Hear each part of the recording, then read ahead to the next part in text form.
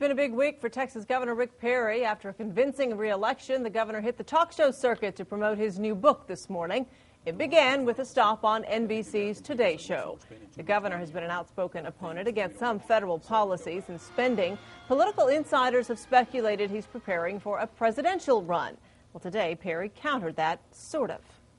If there is a better signal of my plans for the future of not running for the presidency of the United States, it's this book.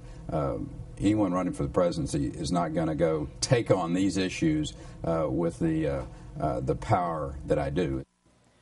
Perry's book is called Fed Up. In it, he says most Americans believe the government is spending too much money on things we don't want.